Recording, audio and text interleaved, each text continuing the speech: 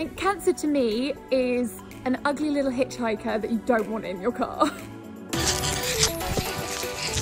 Being in my mid-20s and being told you have stage 4 cancer was pretty terrifying, but I was told on a Thursday and I was actually in for my first chemo on the Friday, so I didn't really have time to process what was going on. Piglet also got diagnosed with cancer. I was the only one who actually lost their fur, didn't I? So I thought Piglet deserved a little treat, so we are off to a puppy pamper day. Come on. I started sharing my story on Instagram and through my blog because I didn't want others to feel alone when they were diagnosed. I've connected with loads of other people going through something similar. Smile, Piglet!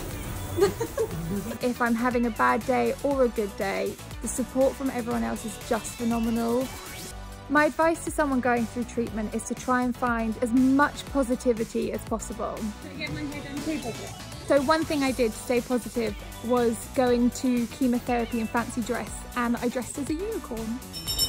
Woo! Cancer can change a lot in your life. You're so clean and fresh, aren't you? But the one thing that it can't change is your attitude.